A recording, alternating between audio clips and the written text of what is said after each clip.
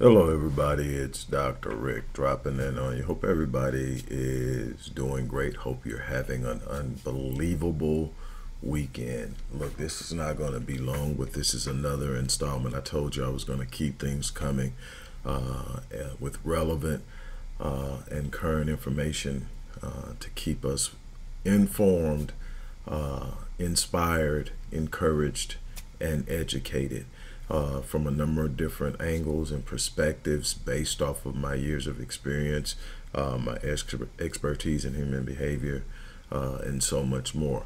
So here we go. There's an African proverb that says, and I could be misquoting it, a lot's going on in my head right now, but it says that when the child can't feel the love of the village, he will burn it down to feel its warmth.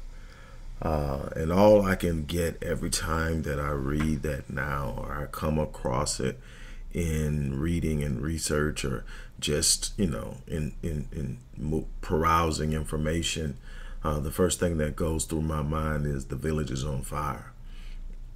We consistently look at the current state of affairs, and we look at the behavior of our children, specifically our young males, and we shake our heads. We go, oh my God. We talk about how things used to be, and we talk about how horrible things have become and how our children have just completely lost it, and we don't take time to look at the underlying current of force and impact that is driving their behavior.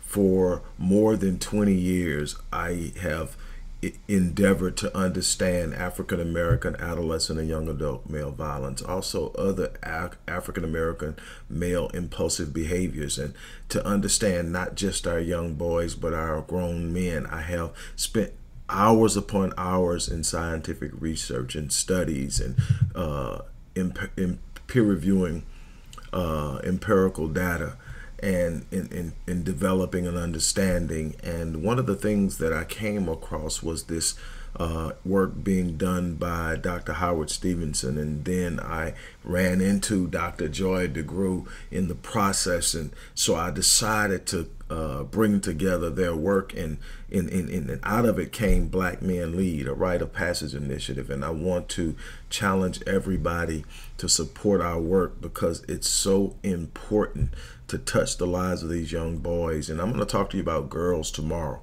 but I'm talking about boys today and what it turns out to be. And when we look at what we see to be a failure in Black manhood, we have to understand that it has an origin, that we have to understand that we are living a dynamic life experience that produces results, and that we have to be able to manage that for our children. I've talked to you about adverse childhood experiences, and I shared you more and more one time that I have worked with places like Harris County Sheriff's Office, Wellspring Clinic, and others dealing with epigenetics, which is the genetic predisposition for trauma, the genetic predisposition for disease, the genetic precursor to traumatic experiences, and also the facilitator of multi-generational trauma.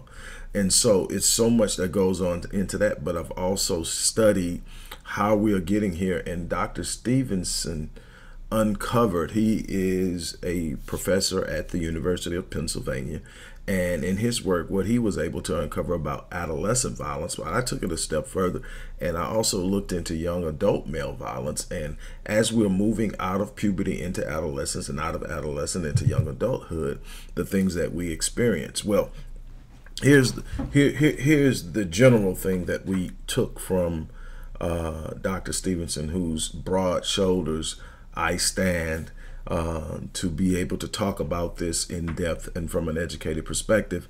Look, there are 5 predominant precursors that allow us to predict the risk of violence in an African American adolescent and young adult for that matter. So walk with me. I'm gonna go from 5 to 1. Number 5, urban hassle. What is urban hassle?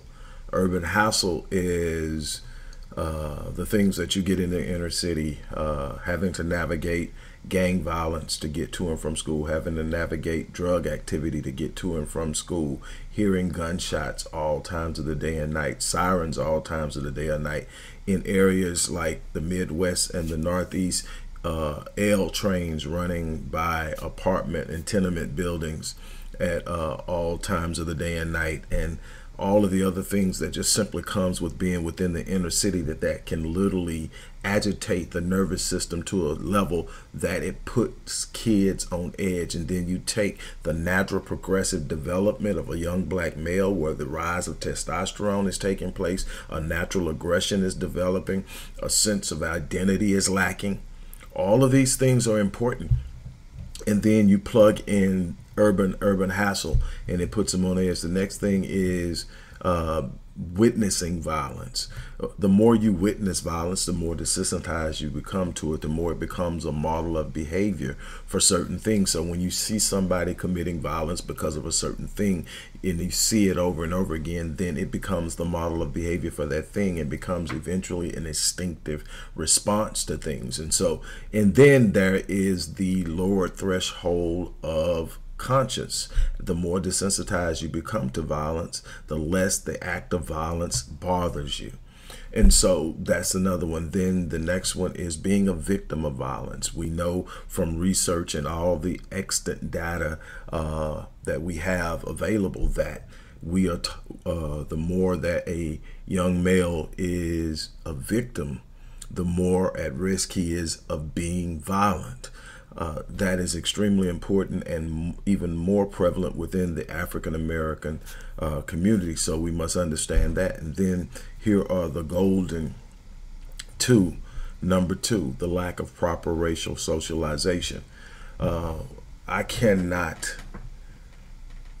talk on this any more emphatically and passionately than I have in the past. I've written on it, I've spoken on it, I've talked about the importance of a rite of passage for the purpose of proper racial socialization. Why? Because we understand that a black male who has not been properly racially socialized is 5 times more likely to commit violence than one who has.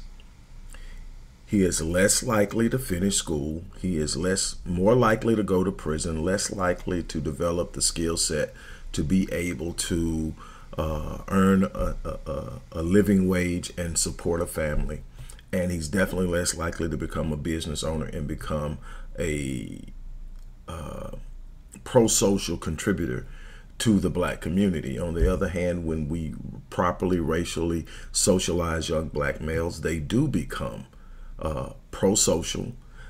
They complete school, they become more aware, they develop skills that allow them to make a living. They are less likely to become incarcerated, and in situations where they may get caught up in a poor decision, they are more likely not to recidivate after the first mistake. So all these things are prevalent, especially when you consider that there are 1.5 million men missing, and 1.3 of those are incarcerated. We have to be aware of what's going on. We can't just keep saying, oh my God. We've got to sit up and we've got to understand what really truly is happening.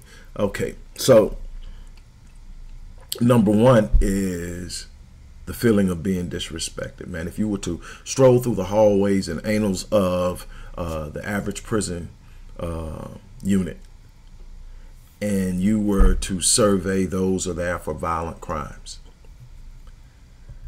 everything from assault to murder, what you would find is outside of the rapists, and even in some case the rapists, but outside the rapists, those that have committed violent crimes in some way felt disrespected.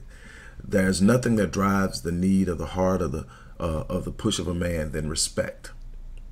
It is his greatest yearning. I try to teach this to young women all the time. And so, sisters, if you hear this, listen to me very cleverly, because this never leaves. It goes from at a very early age up until he passes away at an old age. He wants to be respected more than he wants to be loved.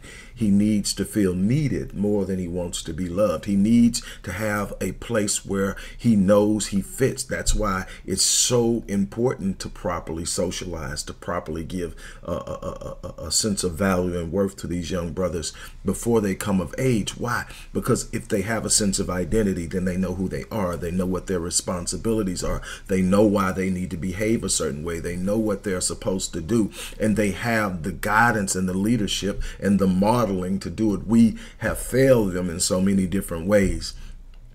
And we must own that if we're ever going to right the ship. Well, in studying this, here's what I discovered. I discovered that it's real hard to manage the respect dynamic because everybody defines respect differently. And it's hard to get a grasp on that in totality at a level that you can really truly manage it. Now, you can use the respect scale, which actually Dr. Joy DeGruy created, the first African-American adolescent respect scale, literally questions and observations you can make about any young black male that'll give you an idea of their risk for committing violence and allow you to predict almost when, if and when they're going to commit violence, and allow you to have interventions that are effective. And we have the interventions. We know what works with them when they're on edge, and we can literally do something about that. This is so important. People are putting in the work to make changes that can save our boys, and we're simply not investing in it. We're simply not buying into it. We're simply sitting back and taking the natural old approach that we've taken down the years. Complaining is not a strategy. Complaining is not a plan. Complaining does not provide any type of relief or solution from any problem. It never has, it never will. So then what must we do? We must evaluate. We must gain an understanding. We must gain a very lucid perspicacity and awareness of what's going on, so that we build strategies, so that we build programs, so that we build types of engagements and interventions that allow us to intercept this behavior, to thwart this behavior, to replace this behavior. And it's possible. We do it. I know it's possible. I work with young men. And I'm going to tell you something. Whether it's the inner city, where it's more prevalent, or the more affluent black kids with the parents who have become successful and moved away from the hood and moved in affluent communities, there's a different type of frustration taking place. There's a different type of disruption taking place. It's not the same, but it is. It's not the same in that it's not the navigating violence, gang violence, and drug activity, although drugs are very prevalent in affluent schools, especially pills and marijuana. Very, very prevalent in schools. And so they're navigating it, but they're navigating it in a different way. And but their struggle is in the same thing, lack of socialization. Why? Because socialization brings about what? A sense of identity, a sense of being able to discover and understand who you are. If you don't understand who you are, you struggle. And let me give you an example of what I'm talking about here. Roughly around the age of 14 or 15 years old, men, regardless of race, young boys start to really peer into manhood.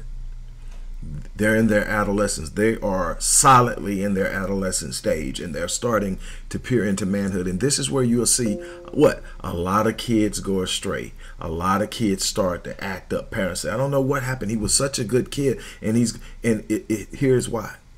When you get to this stage, this is where young males start to peer into their manhood, and there are some things they need in order to keep them stable, in order to keep them focused, in order to keep them aligned. They need a sense of identity. They need to know who they are. They need to know who they are and an awareness of how they function and relate to the world. First and foremost, they're going to need some type of spiritual guidance.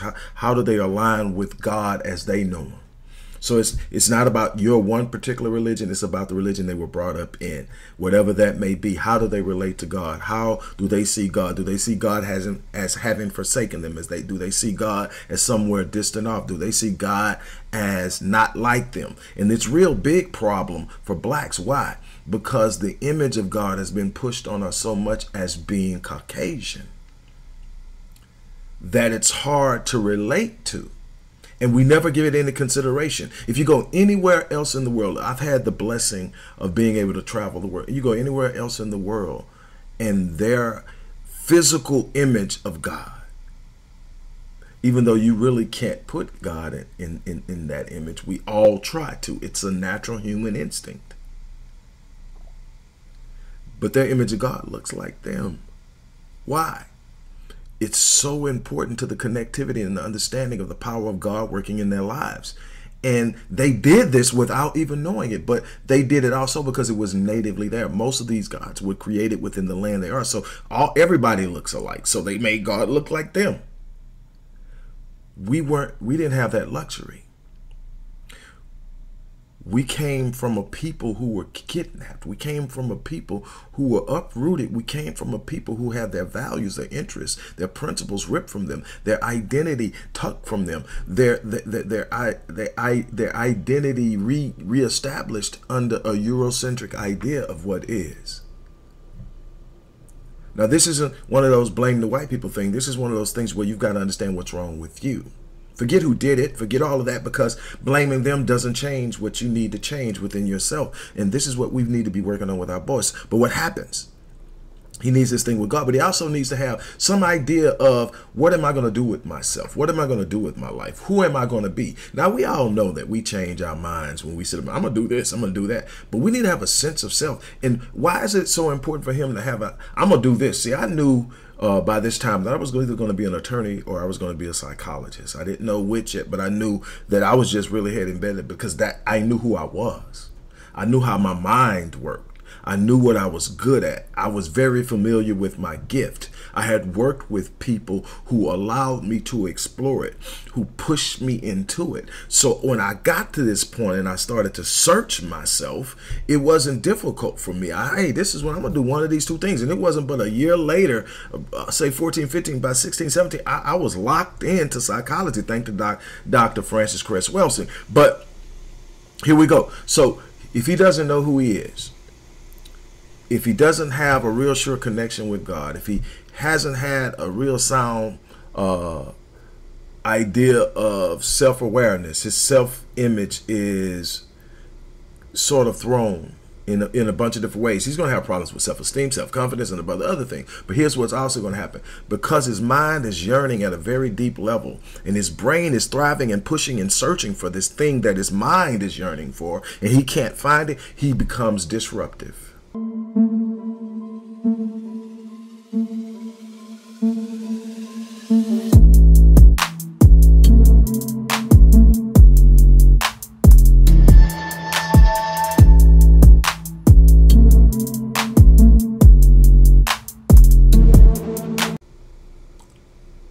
Now, we already know that he's going to be, if he's still in school, he's going to be in school where the teaching population is predominantly what? White middle-aged women who are already afraid of him.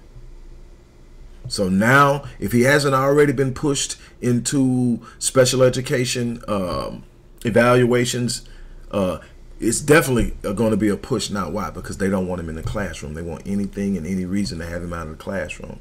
And then if we're not careful, we're talking about him being diagnosed with oppositional defiant disorder or ADHD, both of which are normally treated with psychotropic drugs like Vyvanse, Concerta, Adderall, Ritalin, and on and on. And these are Schedule II drugs, meaning they're highly addictive and have very little medicinal purpose outside of making your kids sit there like a zombie and not disrupt the classroom.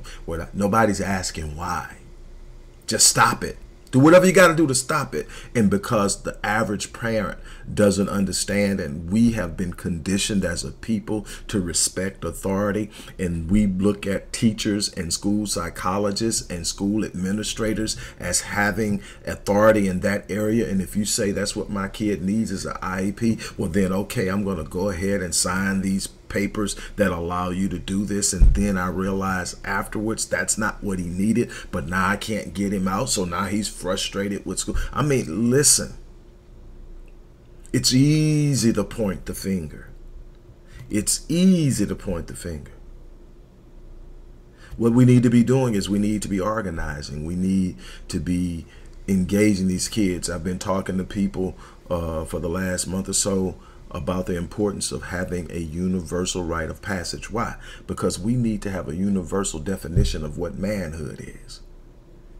We need to have something to see. We got so much going on now. We got the body in the bag. I'm gonna talk about that probably tomorrow. The body in the bag, where men are being defined by their bank account and women being defined by their body. The woman wants the man with the bag, so she's got to get the body. We got the body in the bag, and nobody's developing into anything more than somebody chasing money and somebody trying to look like whatever they need, and we are losing ourselves in trying to be something we are not. There's nothing wrong with being wealthy. There's nothing wrong with having a nice figure. But sisters, you're built like goddesses. You are goddesses. You are literally the standard.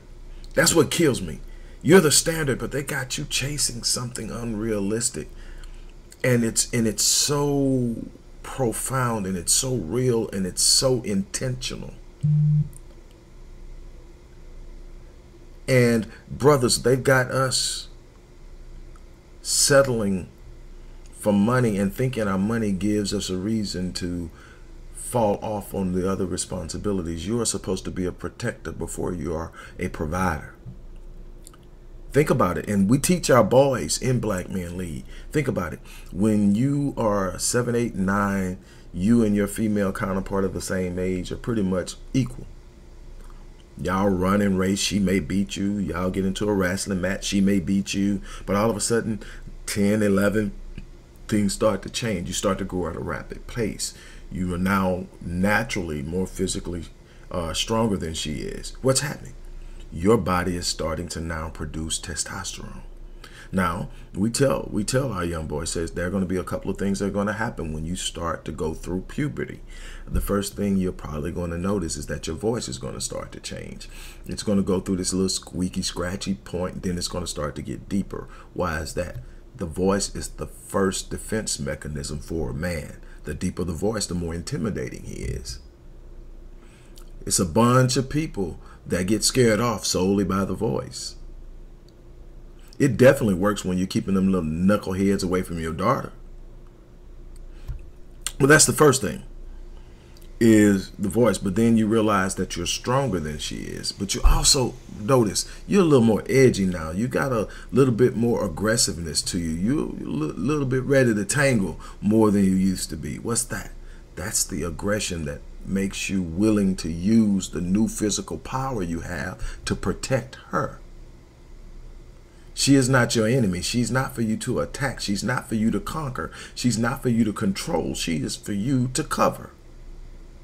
But see, they're not talking about covering when we are evaluating our manhood. They're not talking about protecting when we are evaluating our manhood. They're not talking about speaking into the lives of the people in your house, from your wife down to your child. They're not talking about the importance of identity and how you speak into your children's life, how you connect the divine essence of God to your home. You are the priest. But they don't talk about that. Get the bag. We've been told over the last 5 years, 6 years, that having the bag makes you a high value man. Having the bag puts you in a position to be a provider, which is an extremely important part of manhood.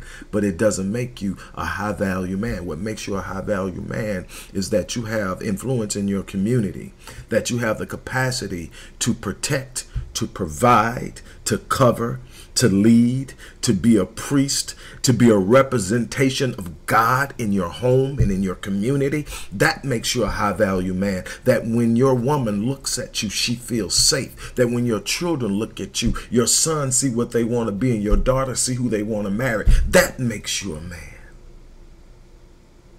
But we've got to have a universal rite of passage. I've had people in a number of different cities who have contacted me about bringing black men lead, and I'll take it anywhere. I'll teach it to anybody, but we need it universal. And here's what I told them, and I'll tell anybody else. It's not about having my name on it or having my brand on it. It's about having a universal rite of passage. Call it what you want, put it where you want, say you made it up. I don't care. What I do care is that I don't want our little boys growing up without the right type of guidance, without the right type of modeling, because what they do is they become broken men. What did Frederick Douglass tell us? He says it's easier to build strong children than it is to fix broken men. And here we are. The village is on fire. Remember what I told you in the beginning? When the child cannot feel the love of the village, he will set it on fire. He will burn it down to feel its warmth. They don't know why they're doing it. And then there's this whole external exogenous bombardment of negative things that are giving them ideas of how to be destructive. It's in the music. It's in the media presentation. Drug use, misogyny, fratricide,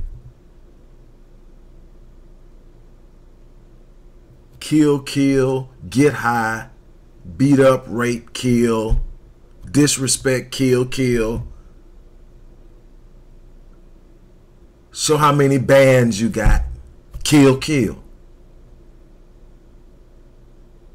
But they don't show what it looks like inside at the same frequency. Now they got, Locked Up and a couple of other these shows, but they're not showing the frequency. They're showing the Lamborghinis.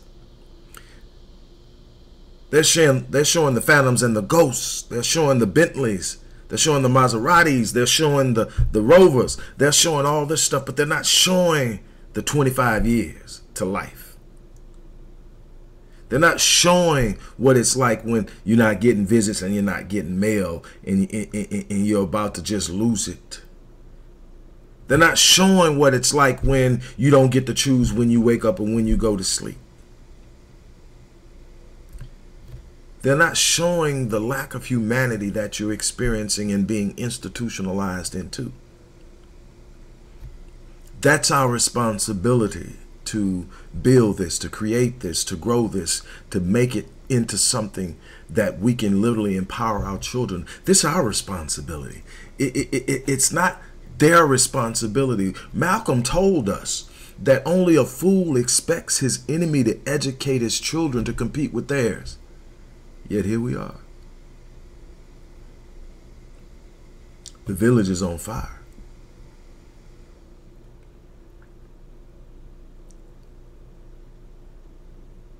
The village is on fire.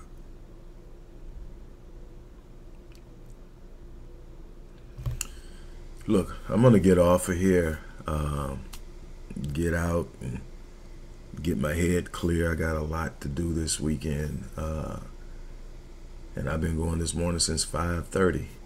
I'm going to take a quick break and I'm going to get back to it, but I had to bring this to you. We are losing because we're unengaged. We're losing because we're not committed. We're losing because we want somebody else to fix what we're responsible for fixing. We're losing because we talk a good game, but we have no execution. We are losing because we are the most gifted, unpurposed people in the history of this world. We simply are unstoppable, but we won't move. Let the image of that set in your mind. You're unstoppable, but you won't move.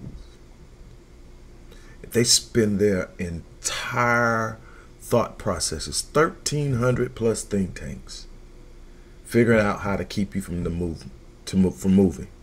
Because they know once you start moving, they can't do jack with you. They distract you with stuff. They distract you with entertainment. And they filter in the little subliminal messages that program you into docility, compliance, and lethargy. And here you sit, the most powerful people on the planet, acting without potency because you don't know who you are. It's time to show our boys who they are. It's time to show our daughters who they are. It's time for us to wake up. It's time for us to change.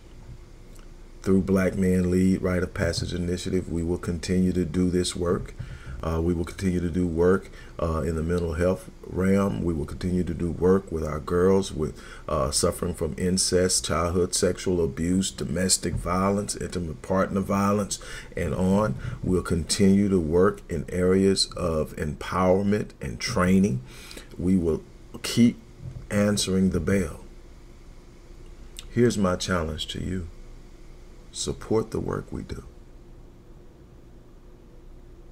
Support the work we do.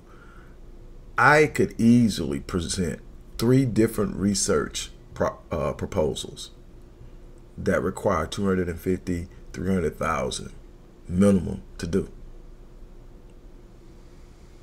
The people who could fund them won't fund them because they don't want the answers. My people won't fund them, so I have to slowly go through it on my dime.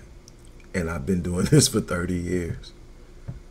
Go through it on my dime at my pace, and I will. If I die doing the work, I'll pass the work on to somebody else, but what I won't do is fold. What I won't do is give up. Sometimes I look at this and I go, God, why did you give me this?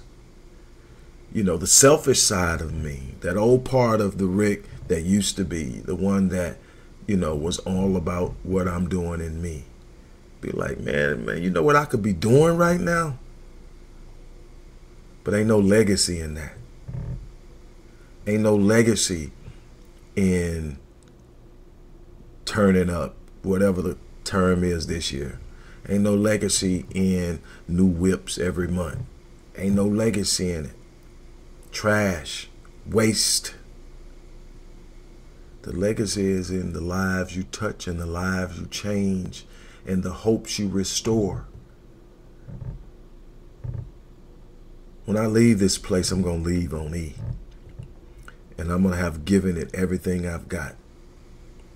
If I live another 40 years, you're going to get another 26 plus books. Easy.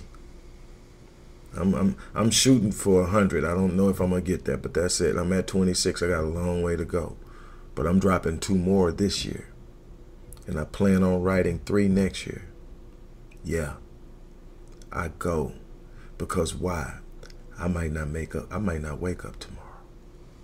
And if that's the case, I want to know I gave this life everything I have, and I gave my people my best.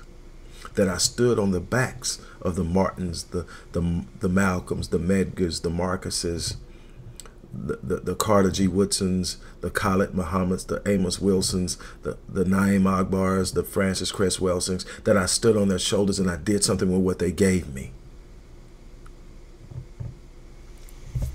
On that note, look, I'm going to get ready to get out of here. Thank you so much for letting me have your time. If you believe in the work that we're doing, if you believe in what I just talked about, if you want to see a change, look in the description box and literally support the work we're doing. That's my challenge to you. On that note, I'm out of here. You guys have an unbelievable remainder of your day.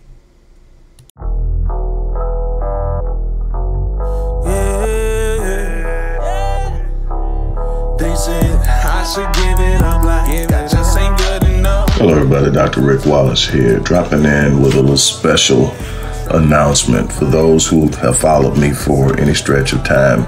You know, outside of the businesses that I run, like Myriad Business Solutions, the Visionetics Institute, Odyssey Media Group, I also do a great deal of work inside of the inner city communities in Houston, Dallas, and other areas. I'm asking now, as we push a fundraiser, that you support what the Odyssey Project is doing in the inner cities, especially with programs like Black Men Lead, which is a rite of passage initiative, and Restoring Ghetto's Forgotten Daughters, which is a program focused on helping young girls, but boys as well, suffering from childhood sexual abuse, rape, molestation, domestic abuse, absentee fatherhood, and so many other things.